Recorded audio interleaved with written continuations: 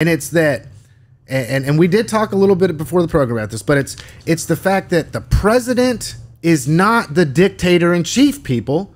It really is a problem that we're having in society right now, which is that because we have all of these issues. Now, this is international politics. I studied this, okay?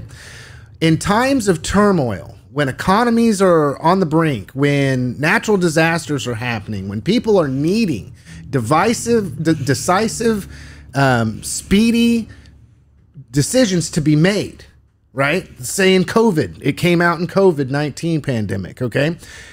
People polled were desirous of more of a dictator style of a regime because its turnaround to the response for them would be faster. It would be better if just one person was making the decision. They want decisions, right? And so because we have Congress, we're a representative democracy, right? Then we have, you know, Congress, and we have the executive branch, and we have the judicial branch, all which fight at war with one another. I mean, really is what happens. But it comes down to this, okay?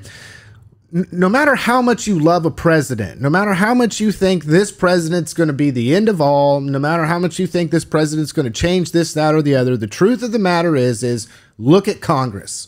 Because that is the way our system is designed. I've heard, and I just got to say this, okay, just to not be a hypocrite.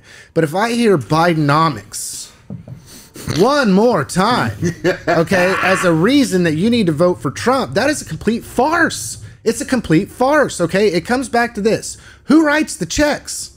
Who's responsible for spending that takes place in our country? It's Congress. It's Congress. If you have a problem with the way things are going in our society, point your finger at your own congressman. And you know what'll happen? When you go to your congressman and you say, hey, I've got this whole thing figured out, and I believe that you have a more important job, and I want you to be accountable, more accountable, then it immediately, and it happens every time, oh, no,